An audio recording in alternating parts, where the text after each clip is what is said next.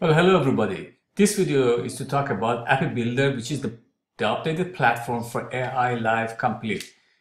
AppyBuilder is an extended version of MIT App Inventor, and you can use it to develop Android mobile apps using the drag and drop interface. It's going to give you the ability to develop Android apps practically with no programming skills. You can get information by going to my blog site right here, amarkashi.wordpress.com, and see some of the features of AppyBuilder by dragging and scrolling down to see some of the features that are listed here. And you can click on the buttons to see the related video for that. The blog also has a link for AppyBuilder website, which is right here, and it's going to give you more information, even some information about the different plans that we are offering. So once you click on the link, it will open up the page right here, the website, and you will be able to get information such as the services, or even click on the membership, and it will bring up this comparison chart here that shows you the difference between the free and then the silver plan. The free plan, which also includes the build server, it allows you to export your .apk for publishing to the Google Play or Amazon store.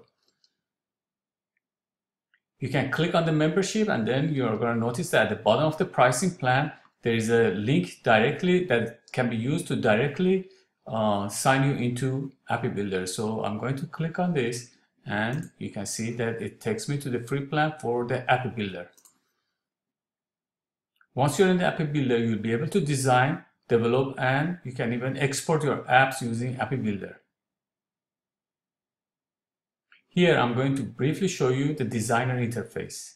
So for designer interface, you have the usual palettes, and under that, you have some of the components for the UI interface.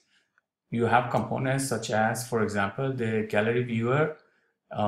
You have components for the layouts, for media, drawing, sensors, social, storage, connectivity, Lego, visualization, monetization, and some advanced.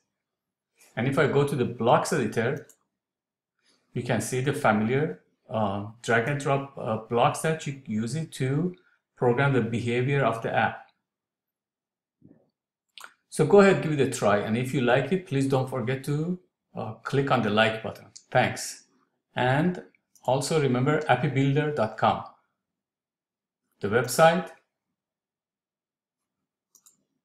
And if you need information, you can just go to amarkashi.wordpress.com. Thank you.